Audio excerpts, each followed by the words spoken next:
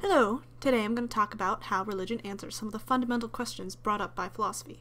Philosophy is the study of general and fundamental nature, and the first topic I'm going to talk about is metaphysics. Metaphysics is basically the study of why we're all alive and for what purpose we're all alive. One of the ways religion tries to answer these questions is through the telling of creation stories, or creation myths. Probably the most well-known creation story is the story shared by Christianity, Judaism, and Islam. In the story, God creates the world in 6 days and rests on the seventh. He ends up creating man in his own image and places the first two, Adam and Eve, in the Garden of Eden. In Hinduism, before the world, there was a great sea with only Vishnu, the god of preservation, sitting on a serpent.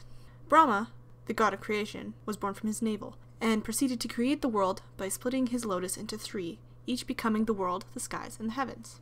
He created all life upon earth.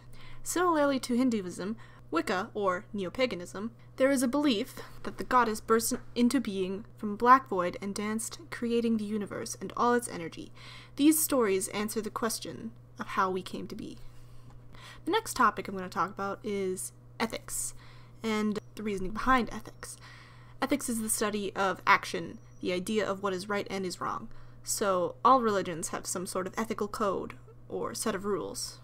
For Judaism, it's the Ten Commandments. Christianity also follows the Ten Commandments, but it's also expanded through the parables taught by Jesus Christ. Hinduism and Wicca also follow a similar ethical code, though different in some ways. Hindus believe in karma. Karma is the idea that whatever action you choose will affect your future, specifically in your next lives, because they believe in reincarnation. Wiccans have a similar idea, but with slight changes. They follow something called the Rule of 3, or the Threefold Law. This rule states that whatever energy you put into the world is returned to you threefold. So, you put negative energy in the world, you'll get threefold that energy negatively back on you. Put positive energy back into the world, you will get threefold positive energy back to you.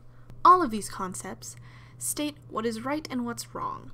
Most would agree that all of these ethical codes relate to the basic rules people are taught despite of different religions.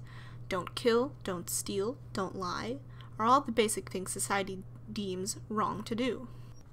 The final topic I'll be discussing is epistemology. Epistemology is the study of knowledge, how it can be acquired, and what knowledge exactly is. So, if you think about knowledge and religion, they go hand in hand. I know when I'm in church, I'm constantly learning about different things. Faith is something I specifically wanted to talk about. When religious people talk about faith, they often say they know God is real. That sentence makes me think about how knowledge is subjective. Just like telling the truth, if you believe what you are saying is true, is it really a lie? Faith is a knowledge of God, just the same as someone who has a knowledge of science. In religions, faith comes gradually and with work. Wiccans work to become in tune with nature and the world's energy. In Christianity, Judaism, and Islam, it's more about gaining a testimony of God. In Buddhism, faith comes through acceptance of Buddha's teachings and regular meditation. In my mind, those 3 topics are the very most important ones to talk about when relating philosophy to religion.